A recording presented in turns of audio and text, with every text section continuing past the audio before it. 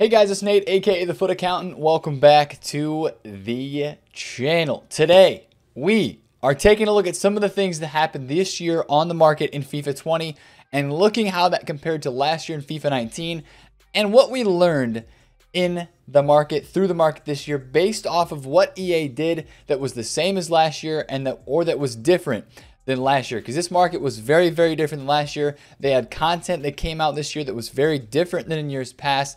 So I'm taking a look at today all of the content that we got this year, the market movements that we saw, things that we saw EA do that we can learn from going forward, that we can probably expect in FIFA 21, and also ways to help you stay one step ahead as we do get closer to FUT 21 and the new game coming out. So there's going to be like a couple main talking points today. One of them is going to be icon SBCs. Second one is going to be like guaranteed player SBCs. And the third one is going to be constant pack supply in FIFA 20, which I'm calling the year of supply. All right, let's talk about icon SBCs straight off the bat. This year on FIFA, we had more icon SBCs than ever, and people freaking love getting a chance at packing an icon, even when at the end of the game right now, where these icon cards are no longer the best version of, like, these aren't the best cards in the game. Now there's a couple of them that are your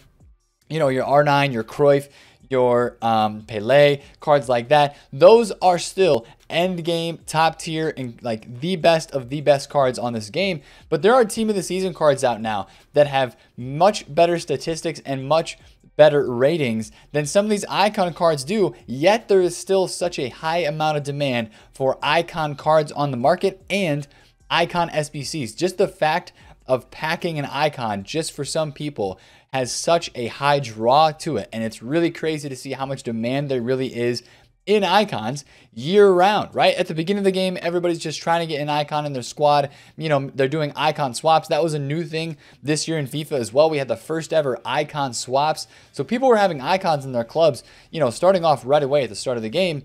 And that was EA's way of making icons more accessible this year to the average FUT user, which I do think they did in terms of the icon swaps. But on the market, icons were sometimes even more expensive this year. That was one thing this year on the market that was sometimes more expensive than prior years, right? Was the icons, especially the icons moments. But again, I'm here to talk about the icon SBCs because we started off, I think it was during like Black Friday, we had the baby icon SBC that came out. And then after that, we had a middle icon SBC, we had a prime icon SBC, and we had the first ever icon moments upgrade SBC. We had two of them actually, with the prime or moments upgrade, and then just the moments upgrade as well. They went all out this year with SBCs, and that's honestly what we're going to talk about a lot today. But the first thing, again, with icons is I expect this to happen again in FIFA 21, right? The EA does not take steps backwards. They just take steps forwards. They keep adding. They keep getting bigger and better in terms of content, especially on this game. The content, you can't argue with this, boys. I know the gameplay, that's a whole nother conversation, right? But the content in terms of objectives, in terms of SBCs, in the past 2 years on FUT, and especially this year, the second half of FIFA 20 has just taken off and hit a new level once again with all of the content that we have released daily, right? Daily content every single day. We're looking at our phones, 6 p.m. UK, 1 p.m. Eastern. What is the new content for today? What is it going to do to the market? What's it going to change? All that sort of stuff. We're almost, I would say, addicted, man. Every single day, 6 p.m. UK, EA is creating that kind of sense in us. They're creating a want and desire for content, and since they keep delivering that, that makes us want it more and more and want that daily content and strive for it and kind of yearn for it every day. We wait for that 6 p.m. drop. We check our companion app, we check the web app, we check the console, because we want to know what's going to get dropped on FUT that day. There's just so much based around that. But again, these icon moments SBCs were a huge hit this year. People love doing these. They will put so many coins and they would grind these and rinse so many coins of these and honestly destroy their clubs purely for these SBCs and the fact that they have a potential to pack an icon, which I think is crazy, right? But people love icons, right? Because it reminds them of players that played the game when they were either a child or in the past, and now they have a chance to play with it in FUT. Of course, they have the luxury of having links to every single item in the game. I mean, obviously, you don't have to try to work an icon in for chemistry because obviously it's getting the links just like that. And of course, there's some big time names that EA have been able to sign on and grab the rights to, with even more coming in FIFA 21 that makes icons so illustrious and just so desired on this game. But again, in terms of icon SBCs, I would expect more of them during FIFA 21, more than ever, honestly. Probably moments upgrades. You know, I wouldn't really expect stuff to come earlier. But I do hear that they're going to be refreshing moments. They're going to be updating the ratings, changing the positions possibly and the stats again. So that'll be something we have to look forward to in terms of icons. All right, let's move on to the second thing. This is a big talking point as well. Guaranteed player pack SBCs. And this is the biggest thing. This is where it all started this year, okay? These SBCs right here is where it all started, with the guaranteed player packs that honestly was taken to another level. Years past, we've had guaranteed TOTS packs. We've had, you know, guaranteed screen player packs. Maybe not, but, you know, you get the idea, right? Guaranteed a special promo version of a player when you turn in a squad. This year, the idea of the party bag came out during Foot Birthday, and the market absolutely went bananas for these SBCs. They went crazy for these party bag SBCs that came out during Foot Birthday. And this is honestly, I don't know if I would call it scary, but it's honestly wild to me how many times these SBCs came out, how bad they were in terms of what you actually got from the pack, but still how many people were just addicted to them and really just wanted to test their luck, right? And just test their luck in one of these SBCs and see what they could get. They came out during summer heat as well, these party bag SBCs. And again, this is something I want you guys to keep in mind as we head into FIFA 21, right? There is so much demand for SBCs when you get a guaranteed player out of it and when you have potential to get something good. And it's like a special card type of a player, because this type of SBC affects everybody in the game. Exchange a squad to earn a Foot Birthday, Foot Future Stars, or a road to the final player. And of course, you're thinking about a Foot Birthday, you're thinking Pogba, Bale, Di Maria, Alan St. Maximin, Sissoko. You're thinking of Future Stars, Haaland, João Felix, road to the final. Maybe you're thinking about, you know, Conte, Militao. You know, this is earlier back in the game when some of those cards didn't have other, like, higher items or SBC cards. But people just love knowing that they have an opportunity to pack something in a range that, you know, is a special card in this game that's already been released. Like, yo, I could turn in this 81 and 82 rated squad and possibly pack myself a Foot Future Stars João Felix. That would be sick, right? People just love that.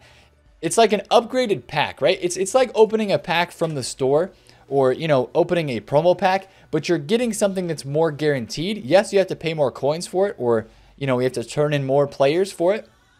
But people just love these party bag SBCs. They love these 90 plus TOTS SBCs, the 92 plus TOTS, the 90 plus double upgrade.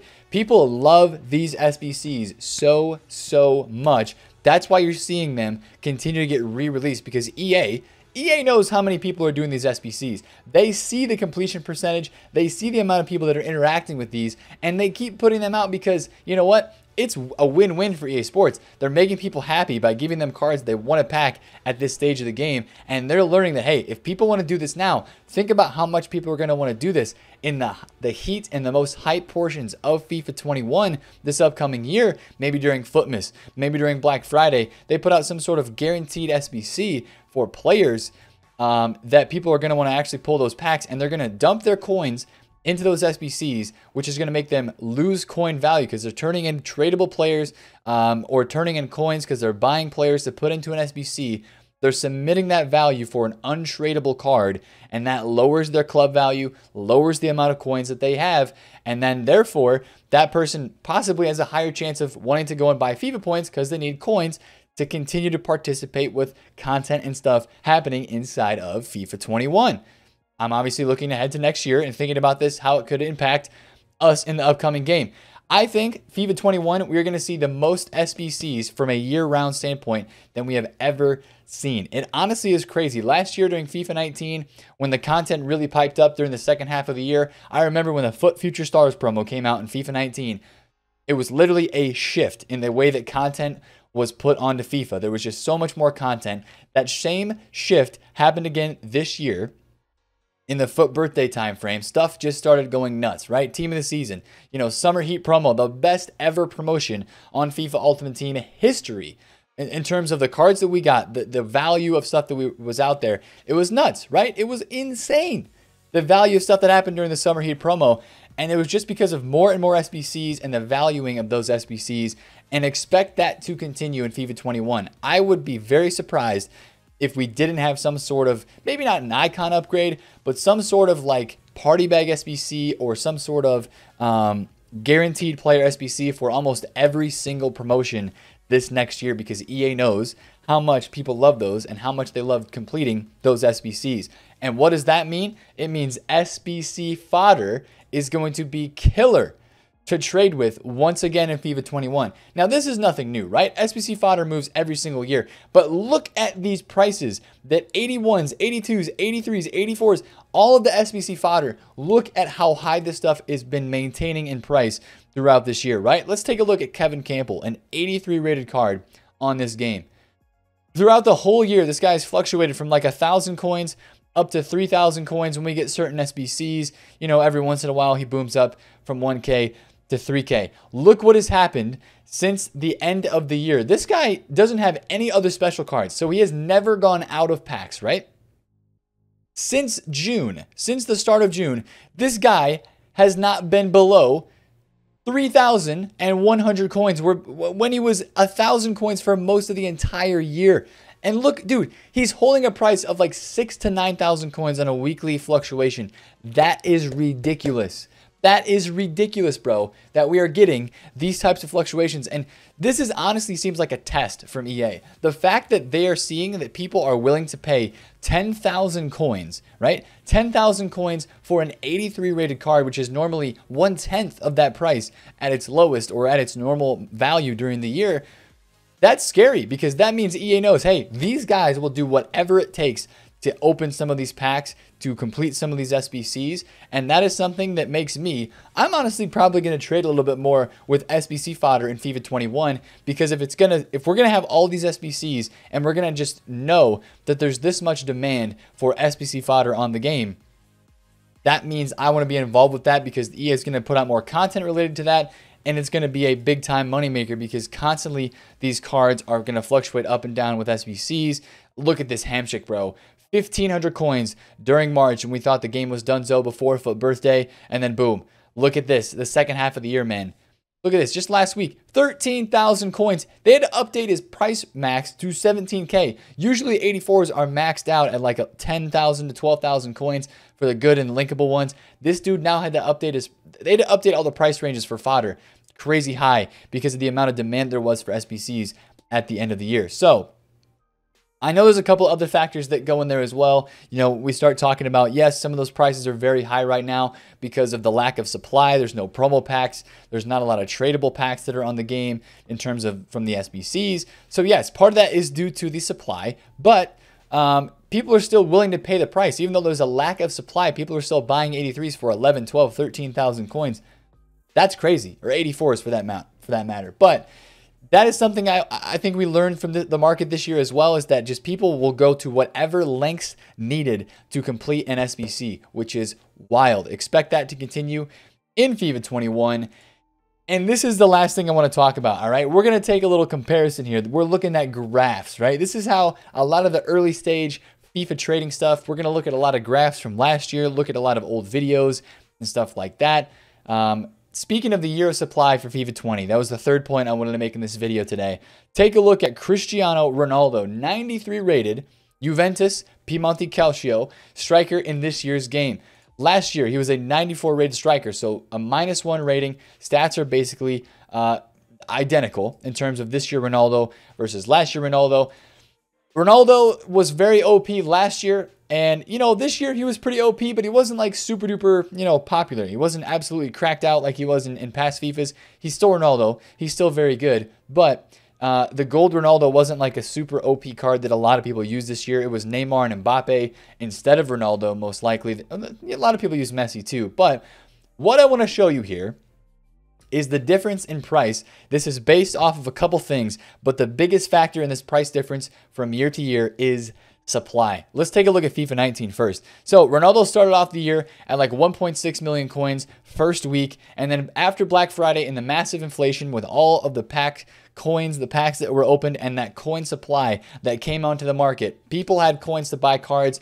Ronaldo went from 1.6 mil day one to 2.5 million coins before Team of the Year and when the market really starts to downfall for the rest of the year.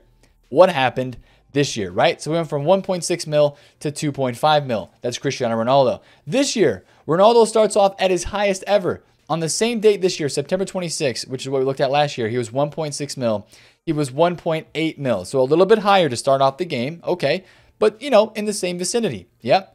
Look what happens after this. Instead of going up as we get the big, massive supply from Black Friday, right? This is the big Black Friday supply right here. He goes down to 1.3 mil and he bounces back up a total of 100,000 coins. He goes up 100K from Black Friday to this early December when the Foot Miss promo, Team of the Year come out, and we have all this stuff happening in early December, which was crazy for the market, and all those SBCs that came out. People went crazy for SBCs and they sold off on these cards. And these cards were packed so much through upgrade packs, through the tradable pack supply SBCs. And that is what the big difference is here between this year and between last year. So many times last year, this is a video that I took on October 20th, 2019, almost a year ago. Every single day we were seeing blips like this in the market. We were talking about the market keeps going lower. It never goes up. When is it going to rise? Just like we saw here with this Ronaldo.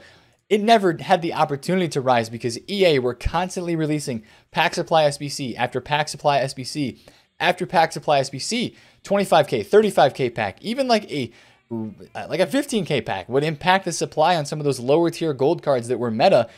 And it caused their prices to continue to go down. That's why FIFA 20 is the year of supply, because we had so many of SBCs this year, like this one. I'm going to show you what I mean by a pack supply SBC. We had so many of these SBCs that just gave out simple packs, right? Simple packs, tradable and untradable, but most of them were tradable earlier on in the year, that it really just put out so much supply for tradable cards on the market that those cards could never recover. There was never enough demand to have those cards rise throughout the rest of the year. So this is the typical pack supply SBC, right? You turn in a whatever squad, pretty easy, a lot of gold players, you know, maybe you have a nation requirement, maybe a league requirement, and you get like a 25K pack, right?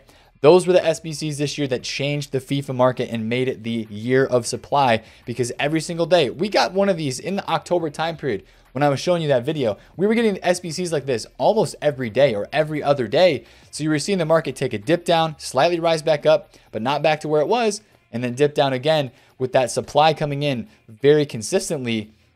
That is why you saw cards like Cristiano Ronaldo never go up to that price that they were in prior years, and just be cheaper all year, right? Let's take a look. Let's say July 1st. What was Ronaldo's price? July 1st, 243,000 coins at the end of FIFA 20. What was he last year on July 1st? July 1st last year, the dude is still 700,000 coins. Same thing if you go looking at Mbappe from this year versus Mbappe last year, Neymar to Neymar. The amount of, dude, even in like December, right? During Team of the Year, January, first week of January, Ronaldo's gold cards, 2.2 million coins. What is he this year in the first week of January? 800K. 800,000 coins. Now, yes, he did drop one in rating, and he wasn't as meta maybe as in FIFA 19, but still, this is Cristiano Ronaldo we're talking about here, and this just really goes to prove the point that pack supply this year, it wasn't necessarily the pack weight, it was the number of packs released and the amount of SBCs that were released that gave out tradable packs. And of course, people wanting to go and turn elsewhere in game with other content, with other upgrade packs, with icon SBCs that came out, in that time frame as well. That is the kind of stuff that really made this year the year of supply. And, Ronaldo, Messi, all of your gold-based items were cheaper this year than they have ever been. You could buy Messi. What was Messi's lowest point this year, right? I had a friend, when I used to play FIFA, like back when I was a noob, right? FIFA 15, my first FIFA ever. One of my best friends was, his whole entire goal of the year was to buy Lionel Messi's gold card in FIFA, like FIFA 15, right? Look how much Lionel Messi is right now. 130,000 coins. 130K for this Messi card is unbelievable. That is so cheap. And I think this gets overlooked a lot, and it shouldn't, because this is big for FIFA and for the game going forward. So again, 3 things we talked about in today's video that we learned from the market in FIFA 20. Number 1, icon SBCs. People love them. They're willing to go to whatever depths and whatever amount of price SBC cards they need to buy, fodder they need to buy to attain those icon SBCs. Number 2, people love pack SBCs for guaranteed player packs, guaranteed TOTS players, guaranteed party bags, guaranteed whatever. They love those type of packs. And again, they're willing to pay whatever when it comes to SBC fodder to get those cards. And then number 3, with the deflation of the market, prices being lower this year than ever with the amount of supply from packs that we had, I expect that to continue into FIFA 21. And that's going to be something we talk about a lot early game this year. It's going to be different from years past, because last year we were waiting for cards to go up. I don't know if it's going to happen this year in FIFA 21, just like it didn't last year in FIFA 20. So again, a long video today, but a very important one, right? This is a lot of stuff that we can learn from FIFA 20, take it with us into FIFA 21, and be a step ahead of the market already. Learning from your past mistakes is something that a lot of people commonly do in life. It is a very good thing to do. Don't even learn from your mistakes, right? Learn from just taking notice of things, doing research, looking back on what happened. History tends to repeat itself in FIFA Ultimate Team in a lot of ways. So that is what I'm going through with this video today. Hopefully you guys enjoyed it. Hopefully you guys learned something from it. If you have any questions, drop them down in the comments. If you enjoyed it, again, smash the thumbs up. And of course, subscribe to the channel if you're new. It's been Nate, the Foot Accountant. I will catch you guys later. Peace out.